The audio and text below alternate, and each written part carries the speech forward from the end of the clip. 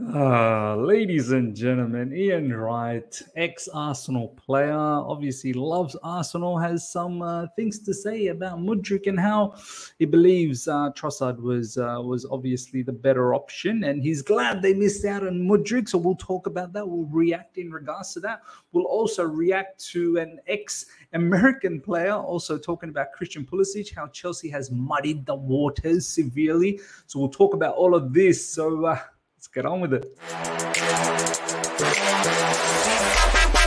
All right. Here we go, back again on the other side of the coin. Welcome back to the other side of the coin, ladies and gentlemen. Let's get stuck into this. Ian Wright, Arsenal, didn't get Mudryk, and that might be the best thing that happened to them. I don't care what anyone says. Mudryk, and we've seen up to this point, he wouldn't have done what Trossard has done, what Trossard has been doing up to this point.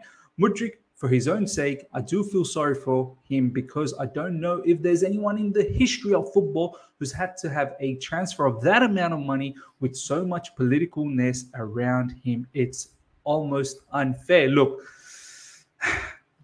I mean, I can understand. Why Arsenal fans are feeling a bit giddy, why Arsenal fans are feeling happy about this situation. They're probably feeling, oh my God, we're blessed. God's looking after us. You know, we might have been in the mud with Mudryk and we got ourselves Trossard. And let's be honest, Trossard's been doing well. Look, all I'm going to say about this situation is that, of course, Trossard for the time being makes sense. Premier League proven. He's got the Premier League experience. He's come in and he's fit in like a glove for Arsenal Football Club. And perhaps that's what was required. But Arsenal wanted this player badly, and he was their first choice. Obviously, Mikel Arteta saw something in this particular player, and they apparently matched the same fee as us, except for the bonuses, where they put a clause that the player had to win Ballon d'Or for them to trigger one of the add-ons for Shakhtar. We, on the other hand, we didn't have that particular clause where he had to win a Ballon d'Or in order to get some of the add-ons for Shakhtar Donetsk. We had a lot more realistic, add-ons where, during the time of his contract, if he wins the Champions League or if he wins the Premier League, then Shakhtar can trigger those add-ons. Now, look, Trossard is someone I wanted at Chelsea Football Club as well. He's a very, very good player. But, I mean, I'm not going to sit here and try and play that sort of the hindsight. Just because Arsenal missed out on Mudryk and we got Mudryk, they got Trossard, and it's all looking rosy right now. I know exactly what Mudryk's going to bring for us, Chelsea Football Club, down the track. I mean, Trossard might be doing well now, but Trossard probably isn't a long-term plan. Do you know what I mean? We'll see. We'll see what happens next season. Yeah, they may have to switch things around, and Arsenal might be flying this season. And this is what I've been saying. Arsenal don't come across a particular team to me. And once again, we'll see what the future holds. They don't come across a team to me that tells me that they can compete for a long time, much like Man City has and Liverpool to a certain degree. And now even Liverpool has fallen off.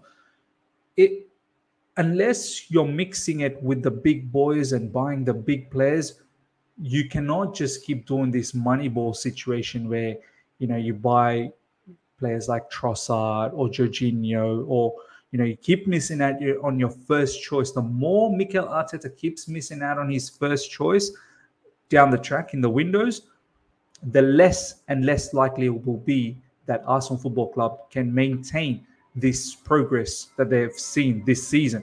They may end up winning the league this season, and kudos to them. They'll be absolutely ecstatic and they'll be over the moon about it. But if you're not moving like Man City, and if you're not moving like the way we're moving now, sooner or later it's going to catch up to you. You won't be able to. I think they wanted Caicedo in midfield, didn't they? Jorginho wasn't their first choice. They wanted Mudryk, Trossard. They ended up getting. Yes, at the time being, it's all looking good. But down the track, it will be an issue. We'll see how long Jorginho ends up, being the player for them. Do you know what I mean? Next season, teams will catch up, mate. Like Man City will only keep strengthening. Liverpool will not be in the mud as much as they have been this season. They will strengthen. Man United, you best believe, will continue to strengthen. Chelsea Football Club will continue to keep strengthening. And if Graham Potter gets it right, and I know that's a big if, then you best believe Chelsea will come into the frame. And if it's not Graham Potter, it's going to be a new manager. Newcastle, Arsenal Football Club will not have this straight path. So what I'm trying to get to is, have your laugh now. Have your say now. This season, you're fine. You're going to get away with it. Yeah, you're in a good position. You're most likely going to win the league. But sustainability. I think in the long run, Mudryk will come good. From what I've seen so far of Michaela Mudryk, from the little bits and pieces, and I know there's a lot of development to happen. I know. But if I was to put a bet down, and I'm not a betting man, but if I was to put a bet down, I'd bank Mudryk to come good for me longer period than Trossard, Leandro Trossard. Trossard might be good for the time being, and maybe this is perfect for Arsenal for now because they're looking to win the league.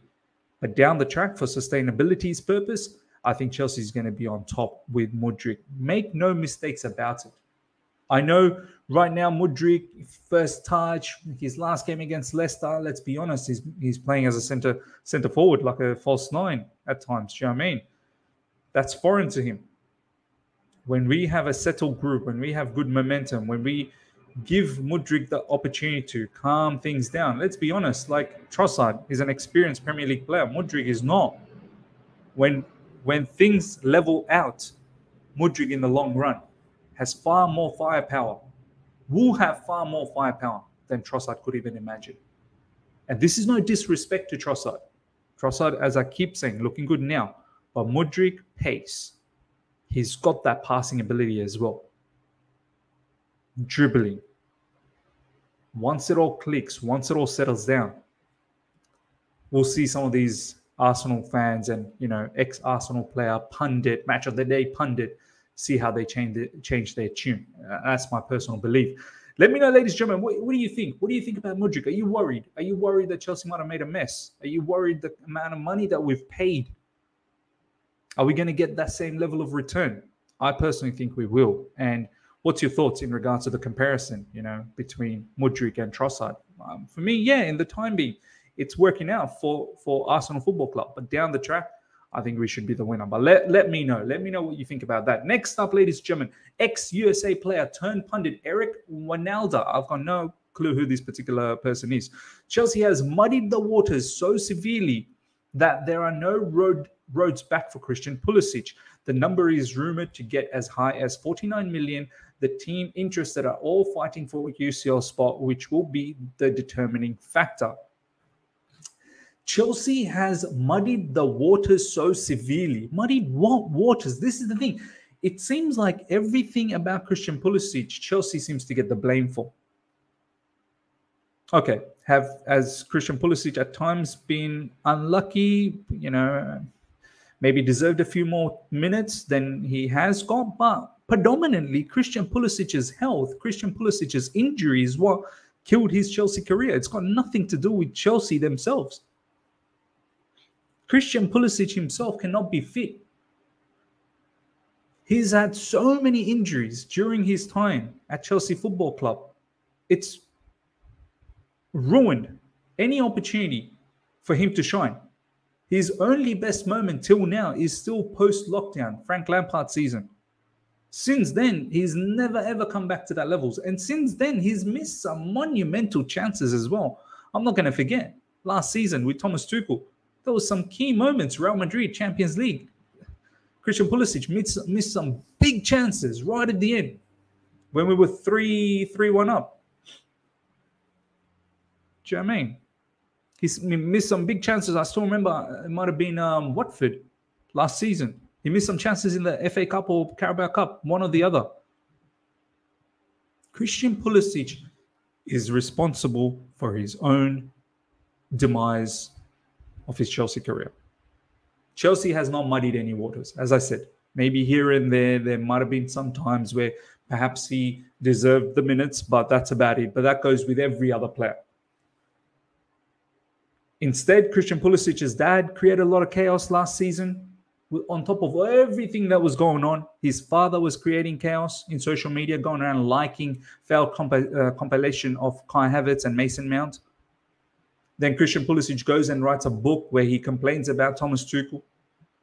Christian Pulisic is the one that screwed up his own tenure at Chelsea Football Club. No one else to be blamed. None of these. Chelsea has muddied the waters so severely. And now it's to a point where he needs to go for his own sake and for Chelsea's sake and for the fan base's sake. This whole notion that we've done a dirty, Chelsea's done a dirty on Christian Pulisic is mad, is absolutely mad. Biggest factor is his injury. He's barely fit. He's barely even fit. Just recently, he just came back from another injury.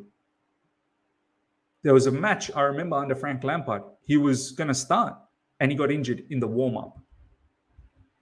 This is the thing. This is the thing with Christian Pulisic. Look, we need to move on from Christian Pulisic. Christian Pulisic needs to move on from us, find new pastures, and we need to look forward to the future. If he was fit, he was going to be sold in January because we brought in Mudryk. So yeah, ladies and gentlemen, let me know what you think about Christian Pulisic's scenario. Ex-USA player Eric Wynalda saying Chelsea has muddied the waters so severely that there are no roads back for Christian Pulisic. I mean, so be it. So be it. Whoop-de-doo. Ladies and gentlemen, hope you guys have enjoyed this. Smash the like button if you're here for the first time. Subscribe, hit the bell notification to stay in touch with all my content. Make sure you subscribe to the second channel where I'll talk about Champions League updates and some update on Ian Martz and Burnley as well. Doing some madness. So do subscribe to the second channel where I talked about Erling Haaland yesterday. So check that out. Until next time, everyone. Take care. See ya.